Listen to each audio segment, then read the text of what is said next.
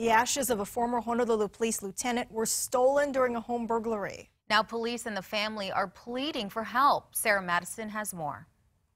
Officials say on Wednesday morning, the family discovered that someone had broken into and taken items from their home on Mulanai Street in McCully.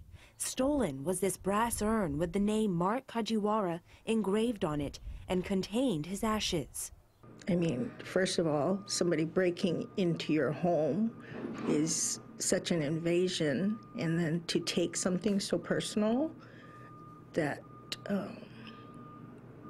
we're just bewildered as to why someone would do that.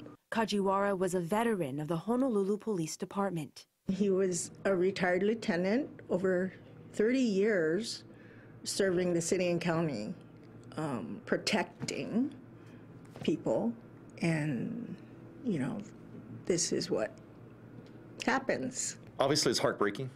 It's heartbreaking, I feel, for the family, but also because he was a retired police officer, more specifically a retired lieutenant that I knew personally.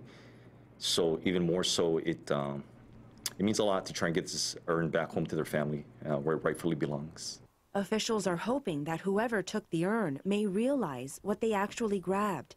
They're also looking for a lead if the urn turned up at a recycling company. What we're assuming is that whoever took this may have possibly or maybe thinking about taking it to a metal recycling company.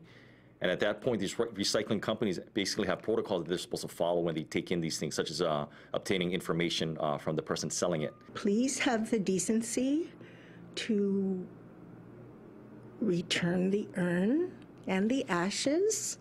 You know, that's a person in there. And it's of no use to anyone but us. I mean, it can't be replaced. We can't, you know, get more ashes. We just want my brother home. Anyone with information is asked to call Crime Stoppers at 955-8300, and you can remain anonymous. Sarah Madison, KHON 2 News.